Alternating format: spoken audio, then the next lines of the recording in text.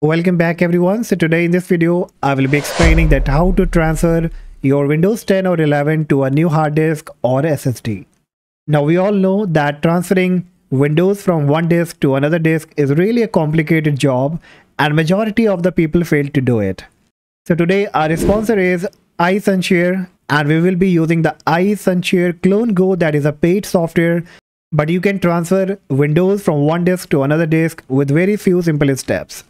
So let's quickly get started. Right now you can see I have a local disk C that I want to move to another disk, that is new volume E. Okay, so that's what I will be doing. So this new volume is a hard disk, but if you have SSD, then you will have to apply the same steps. So you will be getting the link in the description. You will have to come to this website that says CloneGo, copy, backup and restore. It says clone Windows OS or the entire disk to SSD or hard disk without reinstallation. Backup and restore system partition with no data loss. Clone partition or system to protect your data. Clone dynamic volume to basic disk. So there are many features that you get, and if you talk about the pricing, they only charge around $19.95 with a lifetime license. So it really seems worth to me, and if you really want to operate this feature, then you can go with this option. Okay, so once you come up here, you will be getting the link in the description. You will have to click on download. The downloading will be started and it's around 25 MB, so it will be quickly downloaded.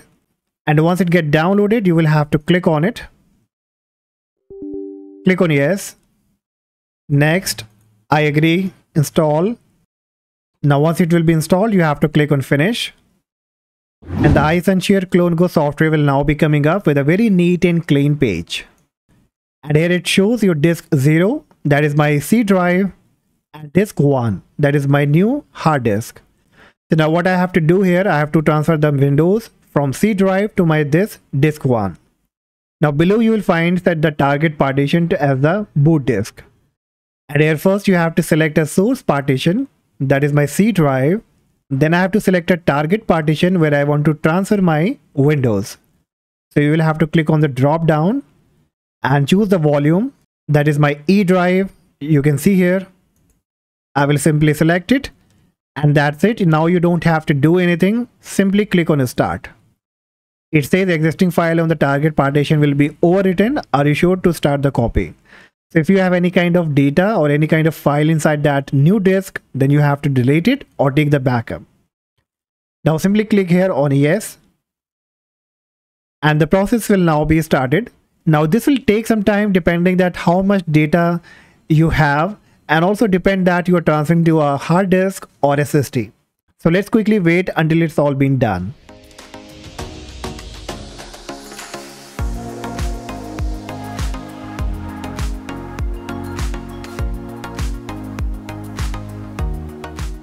Alright, so finally the process is completed, and once it will be done, it will say the copy completed successfully. So just keep in your mind that it will take some time. It can take about 10 to 15 minutes, maybe less or more. Then you will have to keep some patience here. So once it's been completed, I have to click on OK. Now I can minimize it.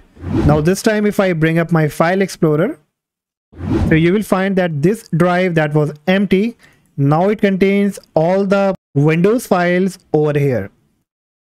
Even if I go back and bring up the local disk C, so you can see all the files here are being transferred to these files here. And once all the work has been completed, now you are ready to boot your computer with the local disk E.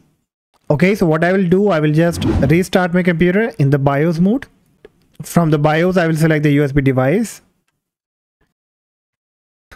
Bingo. So now you can see that our computer just booted with the new hard disk or SSD that we just transferred.